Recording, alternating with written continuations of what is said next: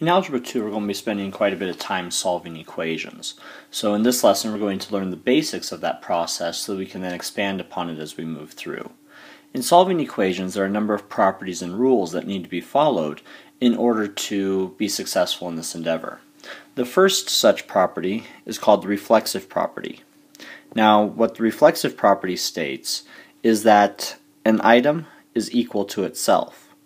So, algebraically, that's A equals A, but numerically that would be like saying 5 is equal to 5. This sounds obvious, but sometimes it can be a little confusing in the ways that it shows up. Next is the symmetric property, which tells us that if A equals B, then B equals A. And that seems a little bit obvious, but the symmetric property tells us that if we say 1 plus 4 equals 5, then you can conclude that 5 is equal to 1 plus 4. And this allows us to be able to work with a variable on either side, such as you might be used to having it on the left side. If you solve an equation with it on the right, you can change it over to the left using the symmetric property. Next is the transitive property.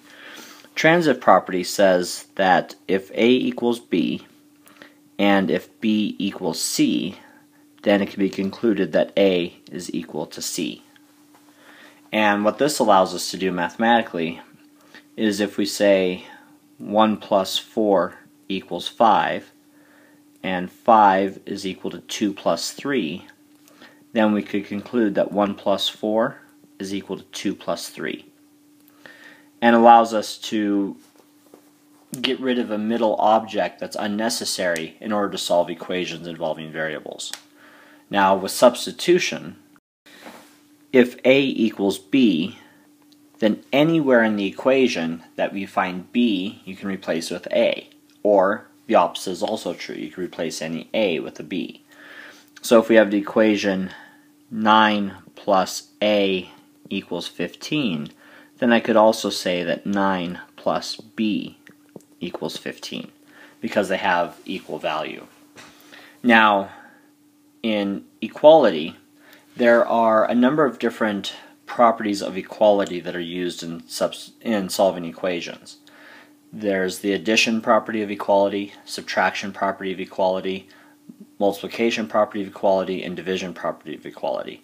And what they say simply is that whatever you do to one side of an equal sign, you must do the same activity to the other side if you're changing that side.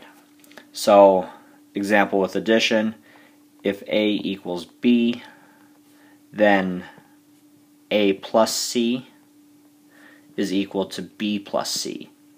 Since I added the same item to both sides, then it will hold true. And this works for all values in the 4 basic functions, with one exception, and that is in division property of equality, we cannot be dividing by 0. Now, solving order of operations. When you evaluate an expression, you follow the order of operations of groups, exponents, multiplication, division, addition, subtraction. When we are solving, we reverse this order.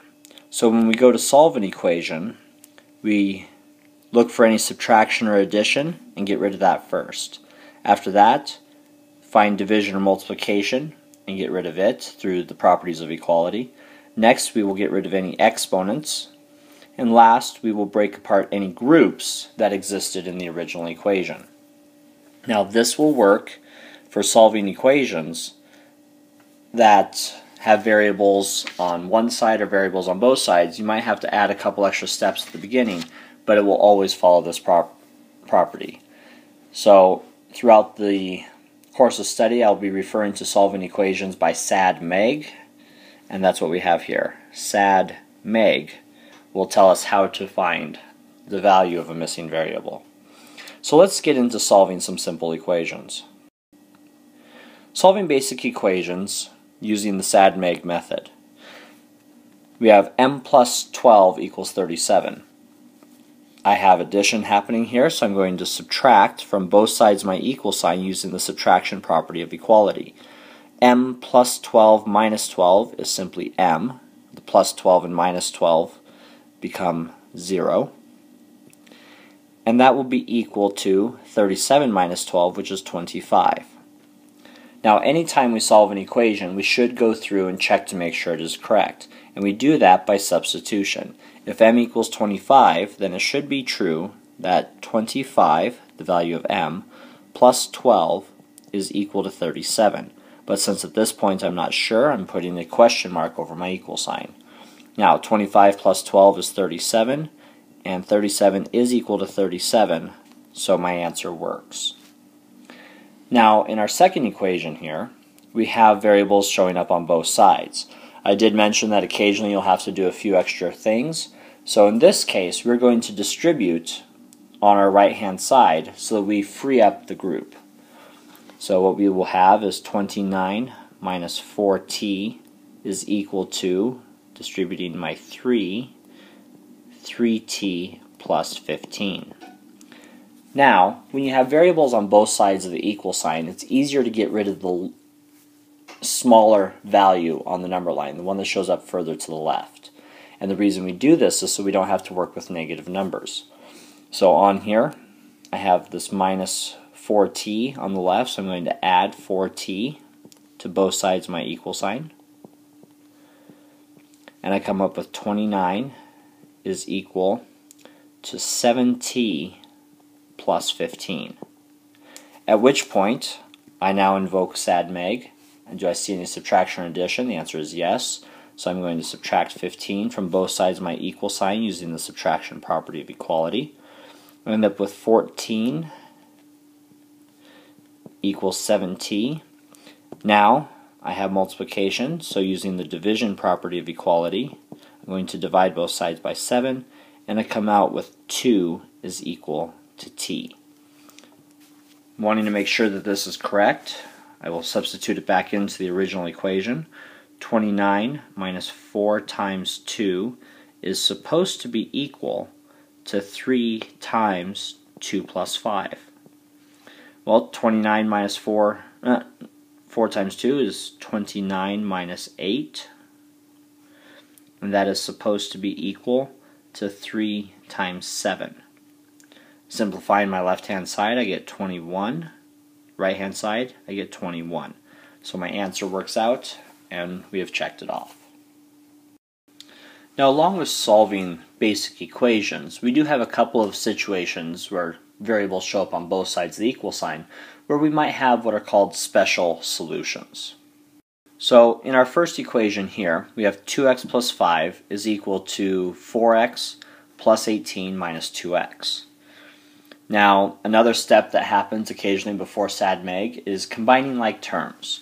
So if we have multiple items, like terms, on the same side of the equal sign, we will combine them. For instance, here, on the right-hand side, I have a 4x and a negative 2x. So I will go through the process of combining those. The left side does not change. 2x plus 5 is equal to 4x minus 2x is 2x plus 18. Next, we gather all of our variables to one side of the equal sign. So I'm going to subtract 2x from the left and from the right using the subtraction property of equality. And on the left, these become a 0. On the right, these also become a 0. So what I have remaining is 5 is equal to 18. When you come up with a solution that has no variables involved and is an untrue equation, 5 is not equal to 18, there is no solution. Graphically, what this would look like is that you have a set of parallel lines with different starting values, so they will never cross and never intersect one another. So we simply state no solution. Now, another special situation is shown here on the right. If we have 10h plus 50 equals 2 times h plus 10 plus 30. Distributing on the left-hand side, I will get 10h plus 50 equals 2h plus 20 plus 30. Now combining my like terms on the right hand side, I get 10h plus 50 equals 2h plus 50. My apologies in this. When I typed this out, I misset something. There should have been a 5 in here with that h inside of the parentheses, so it's 2 times 5h, giving us at this point having 2 times 5h would have been a 10h. So now moving forward, combining like terms on the right gave us 10h plus 50 equals 10h plus 50. Next, move all of our variables to one side. We subtract 10h from each side of our equation using the subtraction property of equality, and we come out with 50 equals 50. This is our second special situation, and what it involves is if you end up with an equation at the end that has no variable and is true, 50 is in fact equal to 50, then what that means is you have an infinite number of solutions. Meaning that no matter what real number we select, we can substitute it in for the value of h in the equation, and it will balance out on both sides. So, along with being able to solve numerical involving algebraic equations, we also need to be able to solve what are called literal equations. Equations typically are those that involve formulas that are used for solving, such as geometric shape figures. In here I have a equals half b times h, which is the formula for finding the area of a triangle. If I want to solve this for a particular variable, say b, then what I'm going to do is perform the same operations on my numbers and variables here in order to isolate that one variable. So, in order to get started, I have a equals 1/2 b times h. I want to get rid of that numerical part first, so I would divide by 1/2. And dividing by 1/2 has equivalent action as multiplying by the reciprocal. So a divided by 1/2 is going to equal 2a. Next, I need to isolate b, so I have b times h. I'll divide both sides by h. Divide both sides by h. And what I come out with is b is equal to 2a divided by h. So if I know the area that I want for a triangle and I know the height, I can calculate the base using this adjusted formula.